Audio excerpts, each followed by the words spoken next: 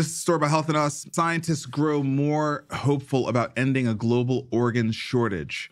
At an international conference, researchers at the forefront of animal-human transplantation compared notes and allowed themselves the first real optimism in decades. This is from the New York Times.